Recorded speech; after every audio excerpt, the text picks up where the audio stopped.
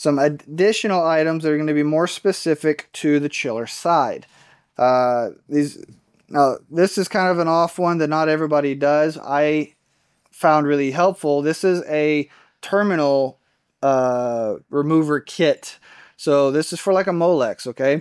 When we have Molexes, there's lots of sensors that the factory will ship the sensor with the pins already attached, but they don't ship the plug, the plastic Molex plug piece that we plug into.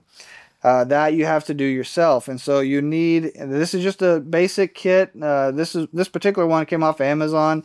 I got it as just I just needed a kit for now, and it was bought with the intention of being temporary, but it has done so well for me. I've never needed to upgrade it. I think this may have been a $10-12 if that set of terminal removers.